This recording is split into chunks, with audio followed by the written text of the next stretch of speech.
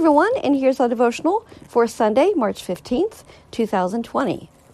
He who overcomes will, like them, be dressed in white. I will never blot out his name from the book of life, but will acknowledge his name from before my Father and his angels. Revelation 3:5 NIV. God will not blot out my name from his book. To me, that means that since he loves me so much and wants me to have eternal life with him and not perish, my name is already written there. If I decided to reject Jesus, however, my name would be blotted out of the book.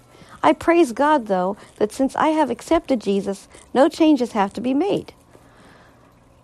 That's something I learned a long time ago when I was at Abundant Life, and this was pointed out to me, and it's, a lot of people have varying thoughts on this, but I agree with this one that, like it says, I will not blot out your name from the book of life because it's there, but God, I believe that God wants all of us to be with him. He wants all of us to come to him. So we need to pray that the Lord shows us how to tell people about Jesus and show the love of Jesus to them everywhere. And let's see, since we're talking about the written down in the book, let's sing this song, I think, if you know it. There's a new name written down in glory, and it's mine. Oh, yes, it's mine. And the white-robed angel sings a story.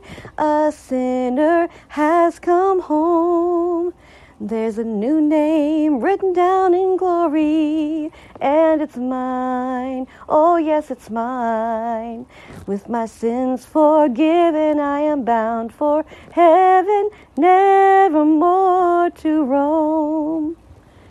Praise God. And may the Lord bless you all and be with you till tomorrow.